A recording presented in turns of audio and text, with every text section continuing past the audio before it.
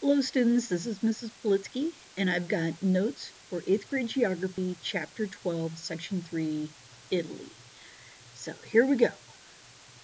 Number 1, ancient Rome and their culture still influences Italy today with its art, architecture, literature, law, political ideas, and the spread of Christianity. After the collapse of the Roman Empire, Italian cities formed their own states with their own governments, armies, laws, and wars. These cities became the center of trade and wealth. The Renaissance was possible due to the rich merchants who encouraged and supported the creativity of artists. One of the best known works of art from this era is the Mona Lisa by Leonardo da Vinci.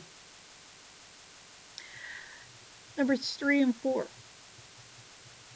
Before the mid 1800s, Italy was divided into small states.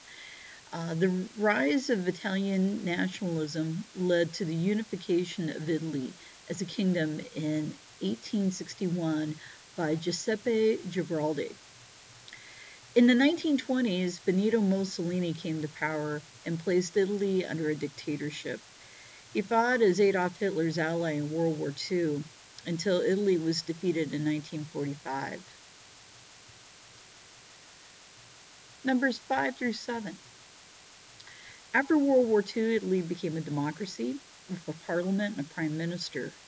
Religion is also very important to the lives of the Italians. Most Italians are Roman Catholic. And the Pope, or the Vicar of Rome, resides at the Vatican, an independent state within Rome. Finally, religious holidays and festivals are also major events. Italian cuisine varies from region to region based on local preferences and products, but olives, rice, pasta, and tomatoes are staples throughout the nation. Numbers 8 and 9. Italy has been the center of arts because it has a long history as an artistic trendsetter and has produced some of the world's greatest artists. The economy of northern Italy is strong due to its fertile farmlands and major industrial centers and popular tourist attractions. Finally, number 10. Northern and southern Italy are similar in that they have a shared religion and a strong family ties, but northern Italy is different in that it has fertile soil in the Po River Valley, major industrial sites or centers, and it is the center of fashion in the city of Milan and has many popular tourist destinations. On the other hand, southern Italy is different because it is poorer than the north.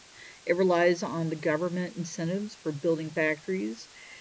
It has a busy port at Naples, and Sicily is also an important island at the southern tip of the peninsula that relies on agriculture. All right, thank you very much.